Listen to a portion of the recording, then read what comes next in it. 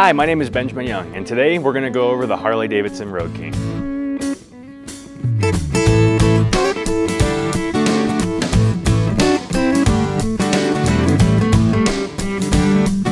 So now I'm going to show you the disc lock and the proper functions and how it works. Make sure it's secure inside the disc with the key facing out. Let's put the lanyard on as a reminder to take off the lock before we leave. Now I'm going to show you the cable lock and how to properly use it.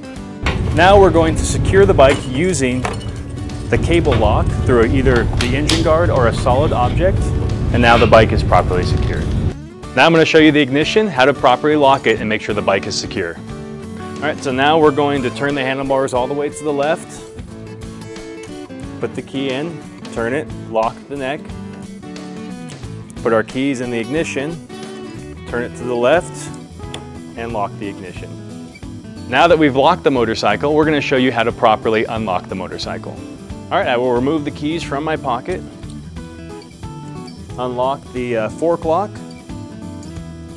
unlock the ignition, and now we can start the motorcycle.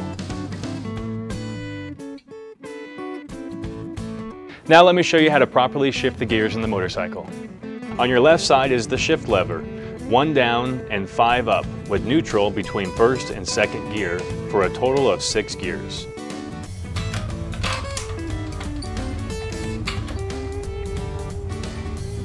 On your left hand is the clutch control. You also have on your left hand your horn button. You have your high and your low beam, with the high beam indicator being the blue light on your dashboard. On your left hand, you also have your left turn signal. And on your right hand is your right turn signal. They are self-canceling, but you can turn them off at any time. Above your start button, you have your hazards with your 4-way flashers with the lights on the dashboard. You also have your emergency shut-off switch, which needs to be in the run position for the bike to run. And in the off position, which is up, there is no power to the ignition circuit when the bike is turned on. On your right hand is your throttle control, and your right hand controls your front brake, and your right foot controls the rear brake. With the ignition on, we're now going to take the run switch and put it to the on position, which will give you a distinct sound of the fuel pump priming. We're then going to hit the on switch, which will start the motorcycle. On your left hand, you have your trip odometer. You're going to press and hold for 3 seconds to reset back to 0.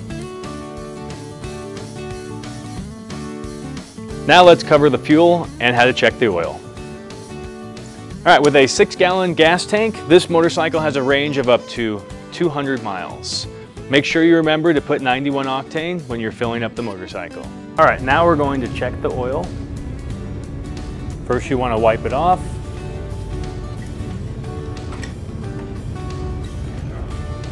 And make sure it's at the full level. We're now going to use a program called Record 360 to capture the condition of the motorcycle, noting if any imperfections so that when you return the motorcycle, we can match that up to the condition of the motorcycle left in. Alright, so before you hit the road, here's a few safety tips.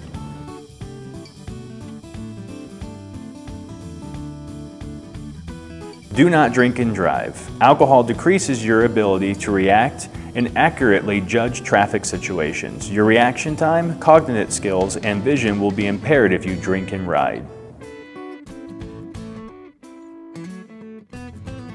Use both brakes. Your stopping power is 30% in the rear brake and 70% in the front. Using both brakes every time to stop will ensure you have 100% of all available stopping power. Never tailgate when riding your bike. Always use a 3-second following distance, allowing you more time to react and control your braking when traffic suddenly stops. The 3-second following distance also makes you more visible to the traffic in front of you.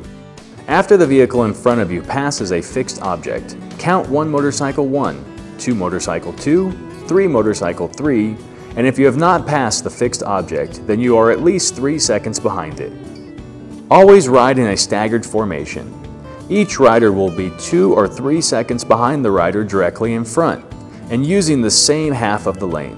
When coming to a stop, the group generally forms up 2 abreast side by side. When a group starts off, the rider on the left starts first. Exercise caution when carrying a passenger.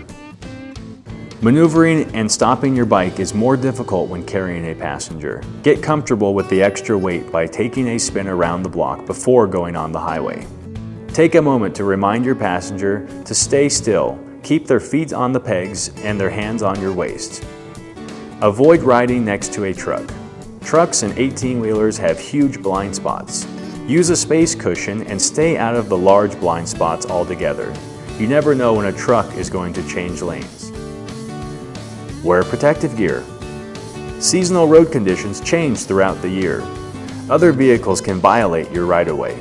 Remember to wear eye protection and a DOT-compliant helmet, jacket, and gloves. Full riding gear offers the best protection while on your motorcycle. Our commitment to you. EagleRider cares about your safety and we want you to enjoy your ride.